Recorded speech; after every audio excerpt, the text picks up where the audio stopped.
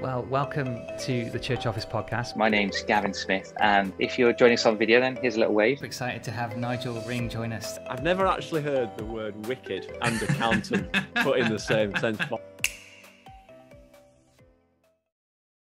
Well, good morning and welcome to the Church Office podcast. My name is Gavin Smith, and it's a joy to welcome you today to this church administration podcast. We love talking about everything that happens behind the scenes, and I've got a good friend of mine, Becky Thomas, on the podcast today. Becky, welcome. Thanks for coming back. Thanks. It's great to be back. It's great to be here, and we were just chatting earlier about all the things that we've got going on. We often have a little catch up, Becky and I, and two church administrators who, caring for each other. And we were just sharing each other's task lists. And I said, we should do this on the podcast because as we chat and as other people email in about the podcast, they're like, how do you get everything done? How do I have knowledge in finance as well as buildings, as well as law, as well as cleaning programs and all sorts of things. So they often describe our jobs, don't they, as spinning lots of plates, and it's a common one, isn't it? But that is how we live, isn't it, Becky? Absolutely. I think it's probably one of the things that I've said most often when people kind of say, what's your job? And you tell them your title, which really tells you absolutely nothing at all. Gav and I have quite different titles, but I think actually do very similar jobs. Then like, how do you try and summarize what do you actually do? When you start explaining and somebody says, oh, so you're in HR. Well, yeah, kind of. Yeah. And then you say a bit more, and it's like, building management too. Yeah, that too. And it's there's nothing quite like church administration as a job, is there? I'm not sure there's much that's very comparable. It is so true. And I had a couple of emails, and a couple of people have been listening into the podcast, and thank you so much for sending in like your questions and your observations and stuff. I mean, I had one email that came in this week was like saying, Gav, we haven't had a podcast for like 3 weeks. What's happened? Are you okay? I was like, well, I'm fine. We've just been so busy, Church and life. I guess it's like this is what's going on, and we both do kind of jobs as well as other things. So please forgive me for not having this kind of 2 weekly bang on podcast. So what are some of the things that are making you busy at the minute? If you've not in church administration and you might be listening as a pastor, this is going to be like a little reflection as to what goes on in our world, and I'll share some things that I'm working through, and there is this expectation of us to know everything about everything. So what have you got on your list that you're working on at the minute? So quite a big part of my job is kind of compliance related stuff. And we've got a trustees meeting coming up in 10 days time. So quite a lot of my workload's been related to that recently. So that's lots of looking at kind of policies that we wrote a few years ago, kind of going, okay, we wrote this policy a couple of years ago. Does it still, one of my big phrases is we need to do what we say and say what we do. So we need good policies. And if the policy isn't the same as what we do in practice, we have to say, well, is our practice wrong or is our policy wrong? Lots of prep for trustees meeting has been a big part of my, making sure that we've got all the information together, that trustees can see what's been going on. They're busy people, aren't they? The people who serve as our trustees, as our elders, as our deacons, as our PCCs, whatever we call them. They're very often some of the busiest people you'll meet. So trying to put together information for them in a kind of concise and helpful way, recognizing that they won't find it easy to wade through 57 pages of documents and policies, is definitely a big part of what I've been doing the last couple of weeks. And that is a big part of the role, isn't it? Preparing documents, getting stuff sorted for trustees. I think we've done that. We've kind of gone through some review on policy and safeguarding stuff, and you do have to keep on doing that, don't you? And regularly updating that, and people forget. So I think I sent our safeguarding policy out to our trustees, and it's like it's been a year, and you just forget, don't you, what's in there, and you've got to keep going back to it and reminding people of why we're doing it. And you're right, are our practices still working? Are we still doing our DBS checks? Are we still hitting those points? And yeah, little reviews on those things. I've got at the minute on my list a new website and a new app for the church. So, Gav, can you sort this out? We need a new website. And so add web designer to your list of skills then. Yeah, so I got no idea, but I put the church office together, and they said, "Well, Gav, you've done this website, so you should be able to do our church one." I was like, "Yeah, but I paid someone, good to do it." And so I'm in the process of kind of trying to serve our church as thinking, right, okay, how do I put something together that's going to work well for them? And we've gone down the app road and seen some churches using apps as not just a way to communicate, but more of a discipleship app as well. So how are you using your app? Because we don't have one, so I'm interested in the concept. Okay. Well, we're using a company called Subsplash, and they've got a kind of product that you can buy into. Again, everything's like monthly subscriptions now. It's not like you pay $3,000 for a website and this for an app. But it's all subscription based now, and so you change something on the app, it changes on the website. And so the website is more of a kind of visitor-based, outside the church kind of, here we are kind of thing. And the app then is a lot more steered into to the church. So we've been able to kind of put on all our sermons or teaching series. We've been able to kind of like put them into topics and make them easily accessible through the app. So you're getting people on the phones. I think the big thing that's going to make a huge difference is the notifications. So we send out emails, we send out texts, we send out different things saying, right, there's a new podcast, or this week's message is up for those that are on kids work, and you can access it here. And we do all that all the time, where one change on the app and the website will push out a notification for people to go straight to their app and access the podcast, access the message. It's got messaging functionality, so you can have groups that are set up in the app to message each other, whether it be prayer things or small groups, or those who are involved in the allotment project, right, we're all getting together this time, and you can do it, and it'll notify you on the app again. So super excited about it'll be really interesting to hear how that goes. So I think it's available for people to download outside the church. So when it's live, I'll put it on the website, and I hope to do kind of an interview with Subsplash, because I think it'd be interesting for other churches to look at. So it could be a really useful tool. And I think what's great is the app, it almost kind of comes with the website.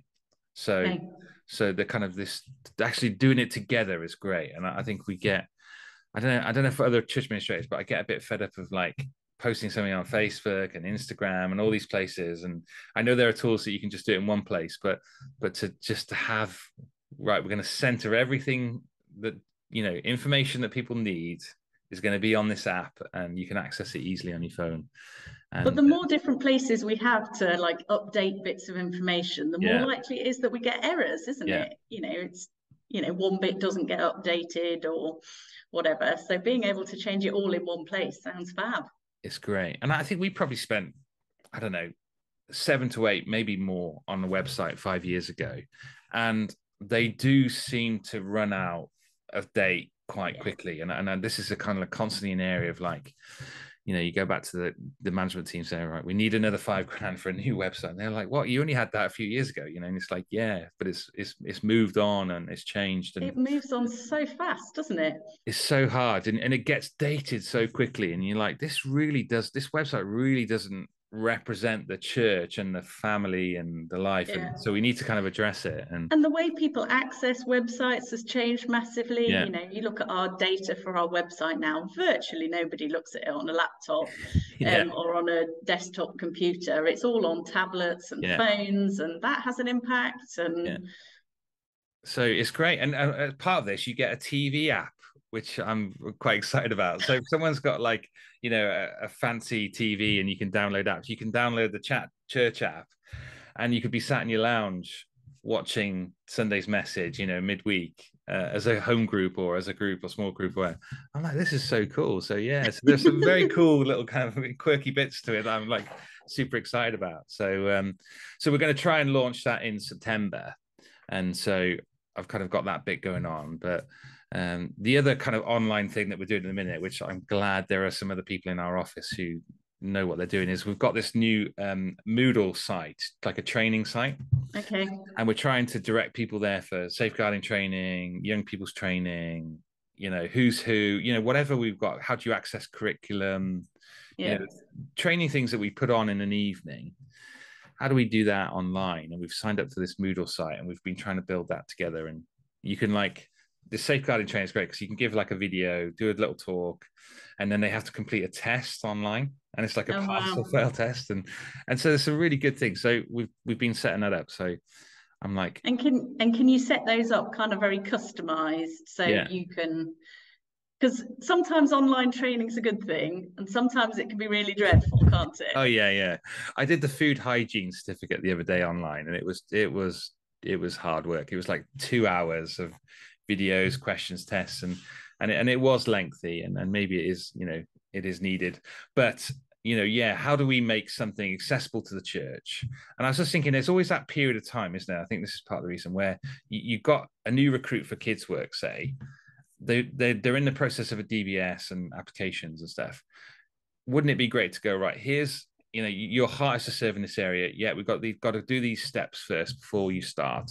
Would you jump on this training module and do this, this, and this, and this? And it tracks it all. It emails the office when they've completed it. So we've got this kind of, we can see what's happening. We can see that people have done it. And it's one of those ones where you can't just click through to the end, but you do have to watch it. And I'm sure it is frustrating for a user, but actually, to bring them out for an evening, 3 times or once every term to do this stuff, we can be gathering together as a team and praying together more than just going through the training. So and you can do it on your phone, and we've linked it all up through the app as well. And I'm like, this is great, but also busy, so I'm learning loads of stuff, which is cool. And I think that is one of the other joys of it, isn't it? You're like, yeah, I've been asked to do this training module site. I think I know nothing about it. Speak to a couple of school teachers, and they're like, oh yeah, we use this all the time. Great, right, let's start building a team, start learning about this stuff, and get it going. So I wonder if there's some people listening to this podcast who are going, that's great, Gav, but we've got loads of people who aren't online in our church. Yeah. It's definitely something that we've talked a bit about at different points. How do we make the most of some of this new technology without excluding people? Yeah, absolutely right. I think it is a challenge. And I think one of the things that we've chatted to our older members is they were saying they're quite good with using apps. And I think going along the app thing is a good way that you click in, everything is in that kind of one place, Yeah, absolutely. So the thought of, right, have I got the right web address, and typing it in and getting that and following a link and logging in and all of that, it's like, you lose people, don't you, in that process, who are not absolutely techie and struggle with that, or you may not even get them to the website in the first place because they're just reluctant to do it. But I think we would still offer the training in person, I think. And there are if you had an older group of people who were available in the day, then we'll put something on for them, like an afternoon tea and do it. But it is, it's good to be mindful of everyone, isn't it? The demographic in the church and who can. I think the other thing we've done, which is a pretty small thing, is just try and say to people, look, if you just need help getting your app set up, or your a link saved in an easy place for you to find, then feel free to bring your phone, bring your tablet. We'll help you get your app downloaded, or the website saved in your favorites, and show you how to find your favorites. It's a small thing, but for some people it's enough. It is the kind of setup and getting going that they can't do. And once they're on it, it's definitely something we found, even with something like QR codes. Yes. We're using QR codes. Some of our older folk were saying, can't work this out at all. Now they're the most avid. Every time they want publicity for something, can we have a QR code on it? It's great. Those are great, aren't they? Great things. Yeah, we used QR codes a lot during lockdown when we had people come to the building for their vaccination stuff, and we had these up on posters, and people were connecting in either to Alpha or videos, and what could we do that could just, and it is so true. We want to kind of keep up with everyone, but we also want to bring the church with us, don't we, with some of this new technology, and that can be a challenge. All right, so we've got website, apps. trustees, governance, compliance. Give me something else. I know we're going to cover everything here. What else have you got on the task list? So we're in the process of working towards quite a big building project. Ah, yes. So yeah, probably the building management stuff is my least favorite bit. Yeah. Of the different things that I do. So it's not my happy place. You know, looking at drawings and yeah, trying to work out whether they've put enough plug sockets on and all of those kind of things. So that, yeah. And then obviously the other part of having the building work done is that, so there's the work itself and what do we want and what are we trying to achieve and how does this serve our gospel work here? Yeah. There's also the builders are saying we can't use our main hall for 10 weeks. Oh, joy. Okay. Now what? Now we have to do something. That's quite a major thing. Yeah. Yeah. You know, the logistics of how does church happen when we don't have our big room? Yeah. Our big room that we fill 3 times on a Sunday is not going to be available for 10 weeks. Yeah. That is scary. Yeah. So just think about all the logistics of setup a big item on my to-do list. Yeah, that's just another item, but it's like, got a huge list. Building maintenance is our time for it now. So I've got our kind of like, you know, building manager come in saying, over the summer, I want to do this, this, and this, and this. I need this money, and I want to close down this room and do this. And so we're now going into that season where I'm getting presented with all these ideas, and I have to kind of start to go, right, what are we going to do and how are we going to do this? You know, can we jet wash the outside of the building? Can we put up a play park? And we need a new fence here. And I'd like to paint the whole of the main hall. And you're like, that's going to be a good 2 weeks worth of painting, right? How are we going to make that work? And so, so buildings are on the list. Yeah. And HR, you said earlier, we're in the middle of doing staff reviews. And I love staff reviews. They're great and really needed. But also, you know, it does a whole work in me thinking, actually, how am I doing as a manager? And so you become quite vulnerable as well in these times because you know, you realize that actually I'm not doing as well as I thought I could do or am doing, you know, so there's things like that. So any HR things for you? Staff going is always part of the job. So we have ministry trainees every year. So they're with us for 11 months of the year. So it sort of feels like that we're always either recruiting, inducting, or saying goodbye to those guys. One of those things, yeah. And then just with that, you know, with you know, like talking about interns and stuff, we're doing some of that at the minute. So there's got to be social media posters, content. There's got to be application forms. We need to start thinking about interview process. We need to start thinking about when a student's coming out and starting to think about gap years and internships. And that's definitely on the list. Yeah. Anything else? What else you got? What else is on my list? I'm going to look at my board. I think there's a perpetual round of logistics stuff. You know, so I don't know whether I dare say this. We're starting to think about Christmas. Oh, yes. Come on. I love that Christmas. I know you love Christmas. But yeah, so it's that constant kind of planning, trying to be a few steps ahead. You know, so we've had that conversation this week. Christmas Day is a Monday this year.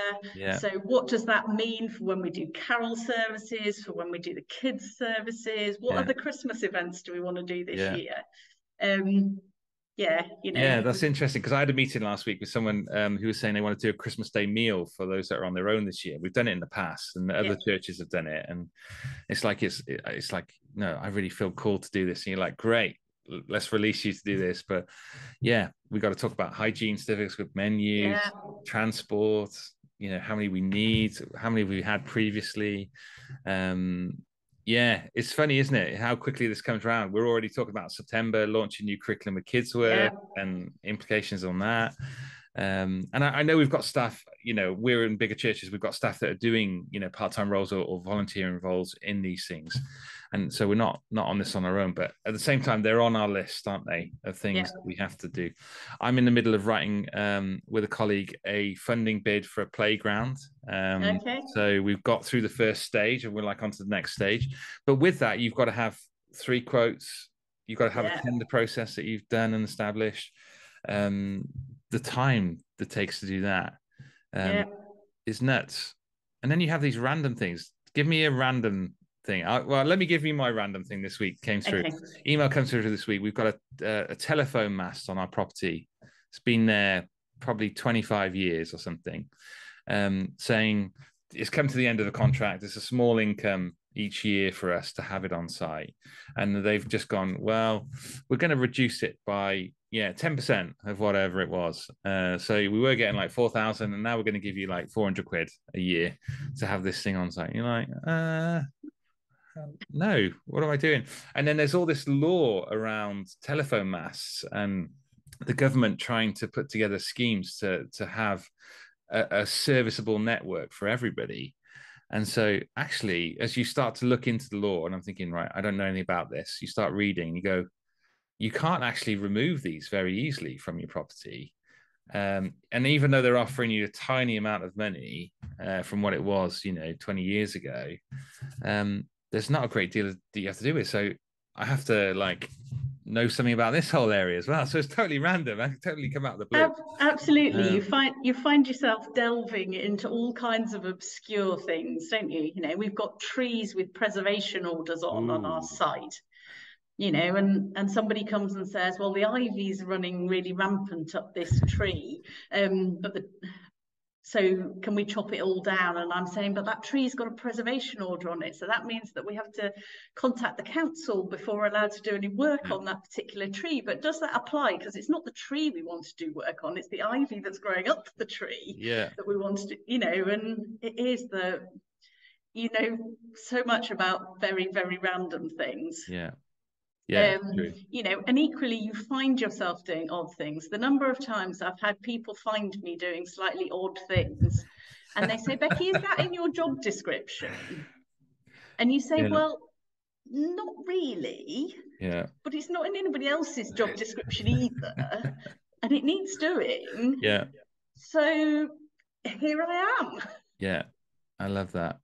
It's funny, I was repairing a zip boiler tap thing that came the other day, and we had a quote for it. It was something like £180 for someone to come in and do this, and I was like, I know plumbing shop, I'm sure they've got these zip taps, I can do this, there's no way I'm going to pay £180. And I'm thinking, everyone's looking going, why is Gav so motivated for this, to change? He's not even very good at DIY, but it's just you go, do I want to pay that? Or no, actually I can do that for like 30 quid and I'll do it myself. And you do jump into these kind of random things. Or something that you find somebody who do it, but they can't do it for 3 weeks. Well, that's no use to me, so I guess I'll do it. And then it's things like updating contracts. Like this week I was updating contracts for like fire extinguishers and services on those, and you kind of have these kind of annual agreements or 2-year agreements, and all of those come round, and so the whirlwind, I guess. If you're listening to this podcast, and you're thinking, this is my life, I can identify with these guys, and this is how we do live, I think, isn't it, of kind of keeping everything going, but you've still got to keep all your your payments that you need doing, following all your different procedures for your finance, health and safety, helping people with their risk assessments, helping people with their projects and their planning, and that's the other thing, isn't it? You could listen to all that and you could go, that's an awful lot of paperwork and doing stuff, but actually a huge part of this job is a people job too. It's probably what I'd tell you surprised me most about the job that I do. Just how much it's a people job. Spending time with people, talking to people, supporting people, with random things and important things, listening to people. I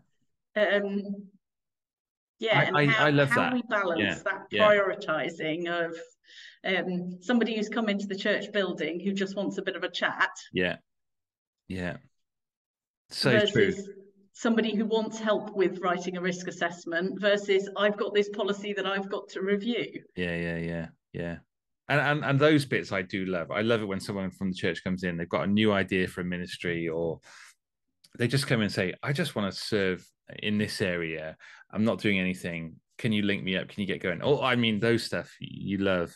Yeah. And they see it as an interruption. It's like, oh, sorry, I'm interrupting you in the week. And I'm like, no, this is some of the best parts of the job, isn't it? And as we were praying earlier before, you know, connecting the practical work of ministry to the gospel. And people might be hearing this podcast going, I would hate that job. But I love it. And it's just that there's joy in it. And I think as well as all the task lists that we're doing, you know, what we are doing behind the scenes is enabling gospel ministry to happen. It's enabling people to hear the good news of Jesus.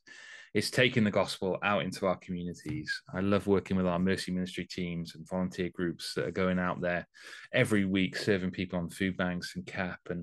And so my week might have half an hour a week of CAP related questions or meetings or food bank, but I love that diversity. And one of our pastors was saying, I don't know how do you sleep at night? Just trying to remember where you are on this last task, you know, and what you've got to do tomorrow and what you've got to do this week. And there's grace in it, isn't there? Yeah, and I think, you know, it is on those tough days when you don't know which way's up and stuff's flying at you and you're trying to send stuff out and stuff's coming in. It is remembering why we do what we do that keeps you going. Yeah. When otherwise, I think you just go, this is insane. Yeah. What am I even doing here? It is remembering that we're doing this to enable the gospel to go out. Yeah. Like, that's what keeps me going. Absolutely. Yeah. Otherwise, I think I'd have thrown the towel in a long time ago. Yeah. Simply because some days are just loopy. Yeah. You know, you're in the middle of something and somebody comes and says, Becky, there's a blocked toilet, and then the phone rings and, you know, everything happens at once and you go, what am I doing? Yeah, it is. Yeah, it is random. I'm sure Emma really appreciates the conversations when we get home. It's like, you did that today, and what you were involved in, like, how did you get time to do all that? But there's grace at work. And it's a privilege to serve our churches. And so if you're serving administration or operations behind the scenes, then let me encourage you, know God's pleasure and delight and smile over you as you serve him, and make the connections yourself between the things that you're doing and to the gospel, because that is the thing that brings fresh desire and joy and motivation. There's just this overflowing of the gospel that we want. I want that to be a daily part of my activities and connections. So love that. Now we've benefited from connecting together and praying together even today. It's been an absolute joy. UCAN has a network of people. If you're in the UK listening to this, then there's a UK Church Administrators Network. And I love meeting with other administrators and connecting. Isn't it great? You know, you might be sitting to this podcast listening to this going, these guys get me. And that is some of the beauty, isn't it, of linking up with someone who does your job, who are on the same wavelength and just know what it's like. Absolutely. I said earlier, there's nothing quite like church administration as a job. Yeah. And so meeting with other people who inhabit this weird and wonderful world of church administration, and get that our days wildly vary and we jump from fixing toilets to writing policies to doing whatever else we do, is a huge blessing, really. Yeah. And very often when we come across those things, you know, when you suddenly realize you need to know about this very obscure thing, there's always somebody else who's done it first. Yeah. Because, I had to do that. And that's just hugely helpful. Yeah, it is. It is great. Yeah, we sent a funding pack to somebody this morning who saying, like, we had a 65,000 for a national lottery grant for a disabled suite, and someone else is going to apply for that, and they were like, can you give us this? And you're like, yeah, let's do it. And having a time and a place and space to be able to kind of share what we're doing and our jobs and our tasks and stuff, you do find people who, like you're saying, who've done this before. And I love church administrators' hearts that are brilliant at just sharing information. and caring for one another in it. And I think that's a real strength of people who are in operations. We kind of we connect and we share things so freely, and I love that. I think it's really important, isn't it, that we keep that big picture view of church. Yeah. And it isn't about our little corner or our little empire. Yeah. But actually we are part of the worldwide church. Yeah. And we can work together. Yeah. For Absolutely gospel right. good. Yeah. That kingdom mindset. Yeah. Yeah. This is good. Yeah. Great. So want to finish on two promos. I mean, we're talking about sharing information.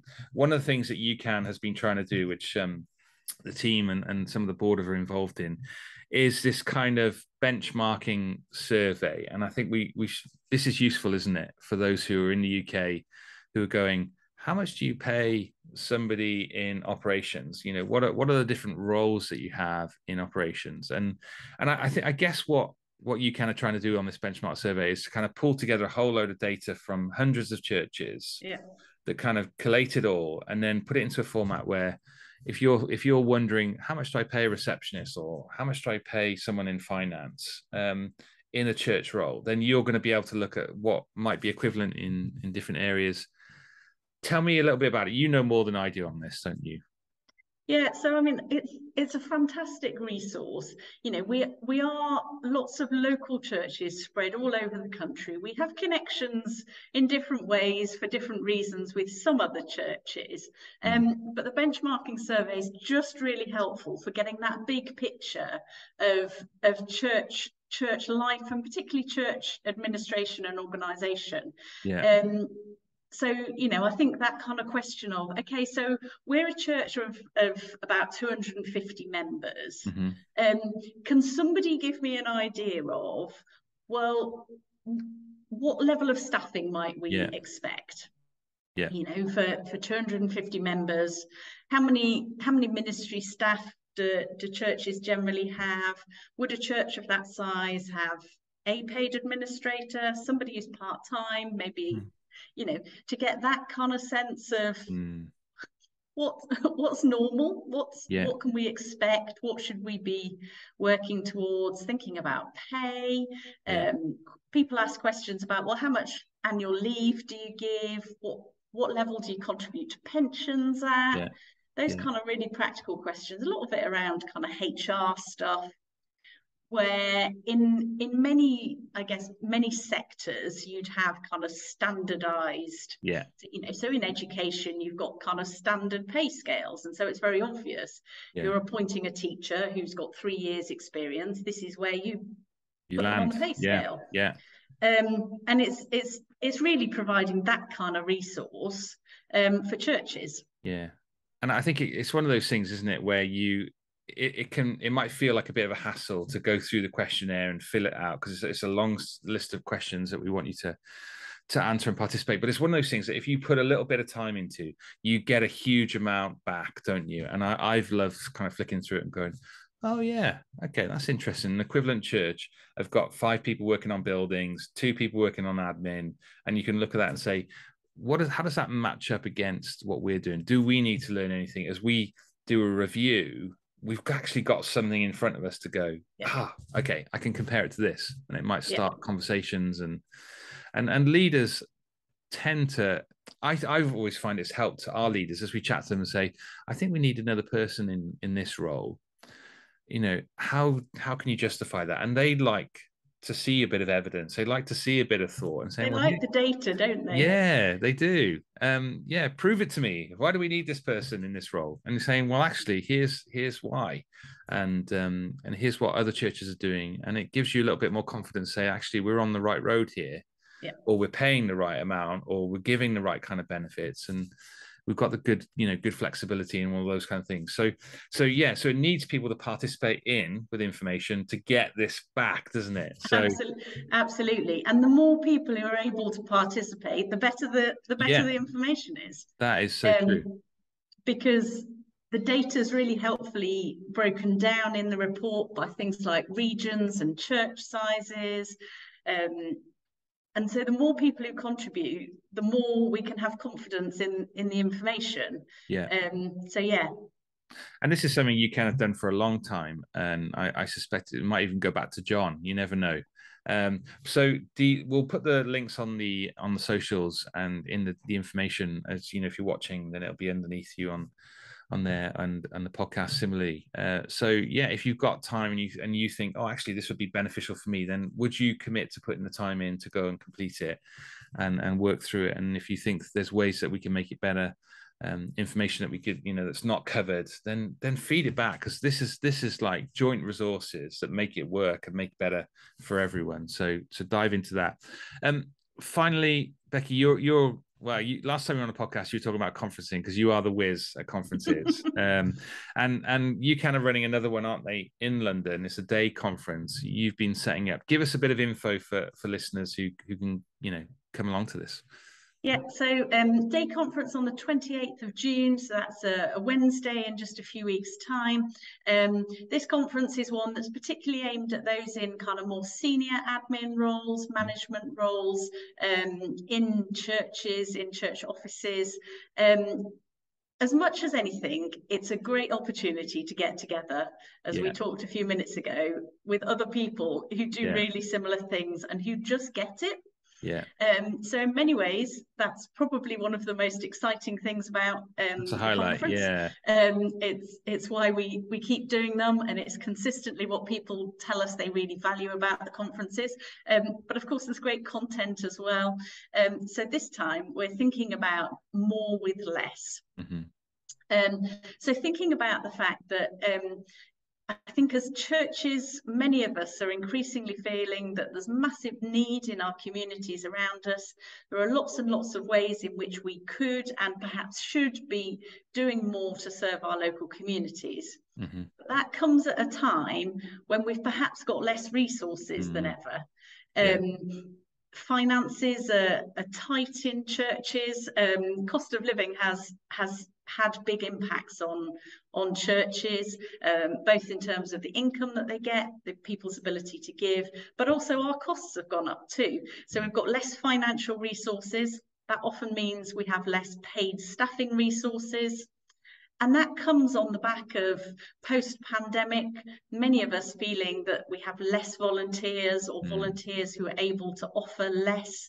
Many people have reevaluated their kind of volunteering and their serving. And I think many of us are finding it really tough in some areas to encourage people to serve in ministries where we'd love to see work growing.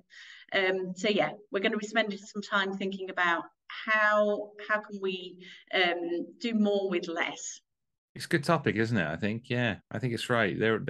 We are being stretched in different ways, and so let's hear it. Let's be encouraged and find out ways that we can do more with less. So check out that conference again. We'll put the link on there and throw that up. But Becky, thank you so much for your time. It's been great just having a chat, and I hope our listeners have enjoyed just what's on our task list at the minute. And if you want to connect with Becky and I on something that you've heard on the podcast, then please do get in contact at info@thechurchoffice.co.uk.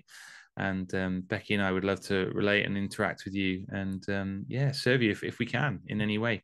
So don't worry, the podcast is still going for those who were concerned that it was disappearing. No, we've got a number of different speakers lined up and looking forward to this next season. So thanks for connecting, and please check out the church website. And Becky, thanks for your time. Thank you. We'll see you again on the pod. I'm sure you will. Lovely. Take care, Great everyone. to chat. Bye-bye. Bye.